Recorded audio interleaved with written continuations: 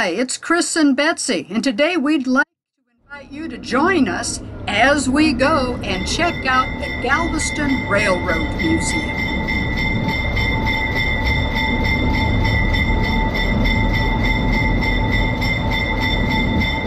Now, we didn't actually ride the train to get into the museum to see the museum. It's actually part of the museum.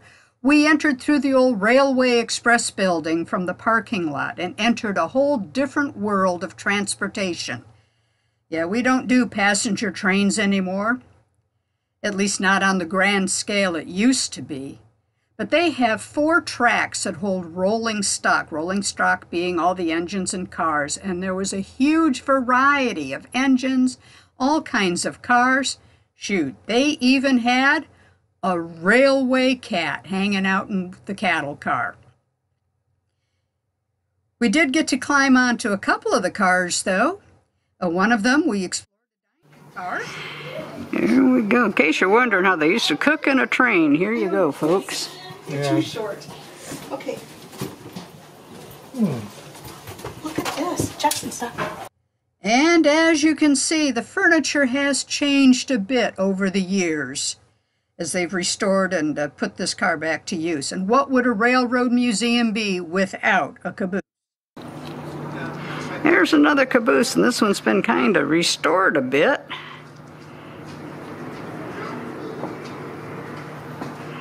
Fresher paint anyway. You can see where some of the bunks were. Some of the basic little seating areas.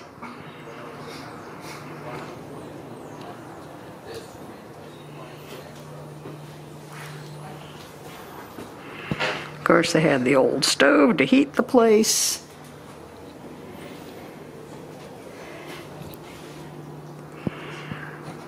Grab a cup of coffee here.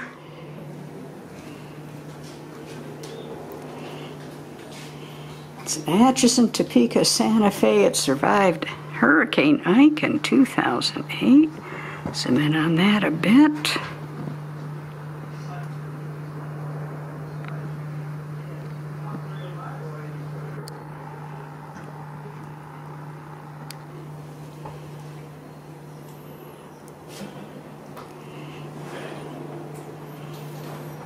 Of course, that'd be awesome seating up there.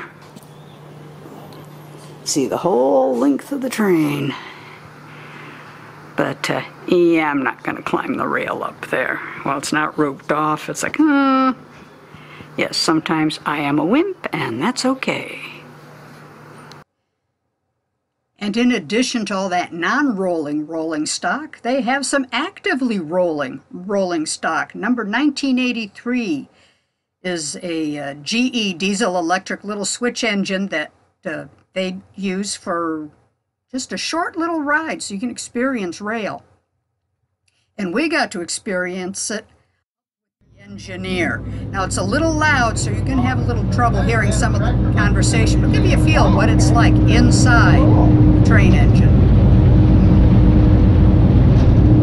It was at the Railroad Museum. Both of our grandfathers worked.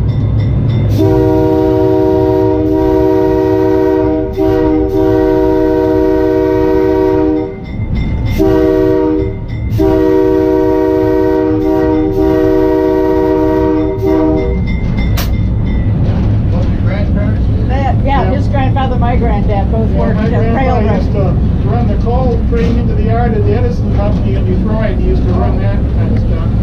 Your grandfather used to. He was the yard master. Oh, wow. Yeah, you probably started out as a switchman in the yard, and that's how they elevated the yard man.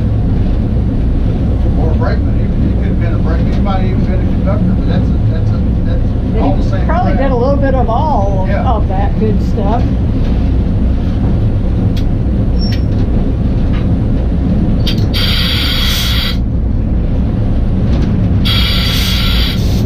Brake release? That's a brake right now. Air brakes. The more you hear it blow, That's operating the brake, yeah.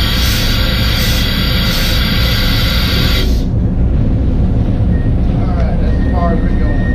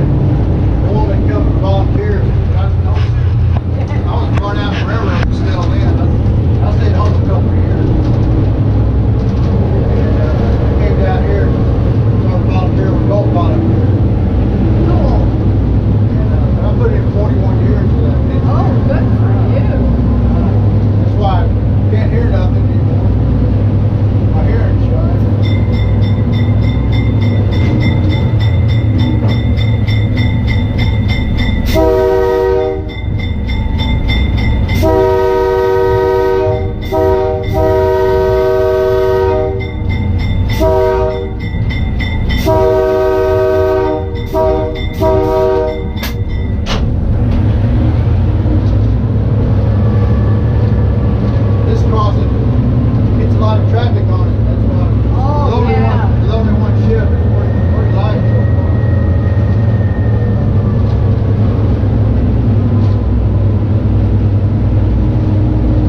I thought hitting automobiles was over with when I retired.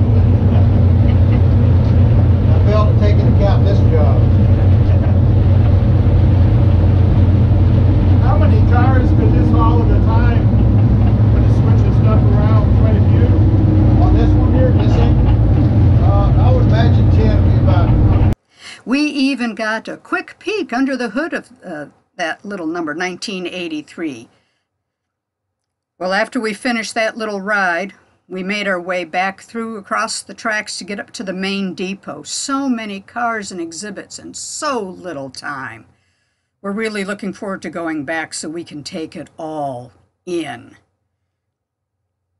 But one of the neat things was the old depot. They actually restored the old waiting room a bit, brought in some of the old benches. The statues made it just kind of cool. They even have a bank of old payphones that you can go in, and each payphone has a different historic recording you can listen to.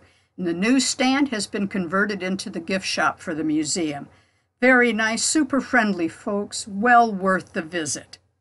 Hey, thank you so much for watching. We hope you enjoyed this peek at the Galveston Railroad Museum. I do have more information down below in the description. Hope you check that out.